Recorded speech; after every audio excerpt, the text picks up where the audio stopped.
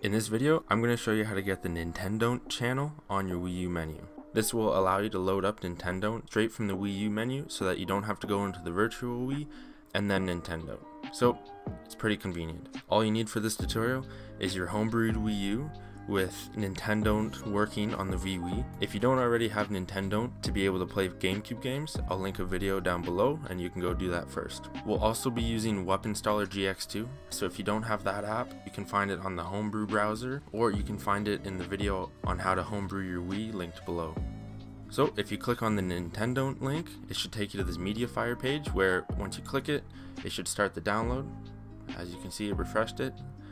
And open that file up. You're also going to need WinRAR to extract it, and then once that's downloaded, just open up your SD card that you use to mod your Wii. Yours might look different because I already have a bunch of stuff on mine. So on the root of your SD card, right click and create a new folder and call it install. Make sure it's spelled just like that, and then what you're going to do is just drag this Nintendont file into the install folder. So if you open that up, you should see it look like this. If you click on it, it should have all these app files and titles. That's good. So once you've done that, you can eject your SD card and I'll meet you over on the Wii U. And once you're over on your Wii U, make sure you're running your custom firmware. I'm using TIRAMISU. Go into the homebrew launcher, or the Mi Maker in my case.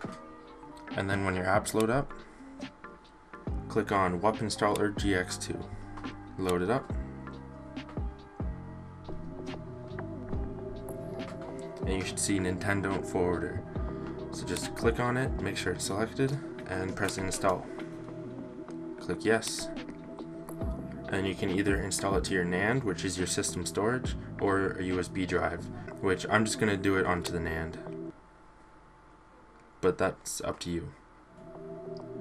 And it should begin installing. It should be pretty quick, it's not that big.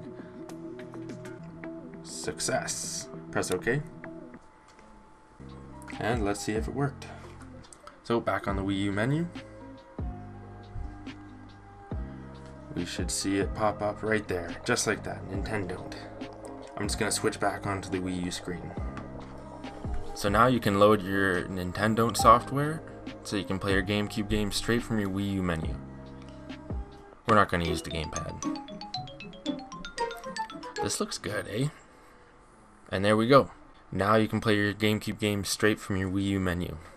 Mine are on an SD card, so let's load up Super Mario Sunshine.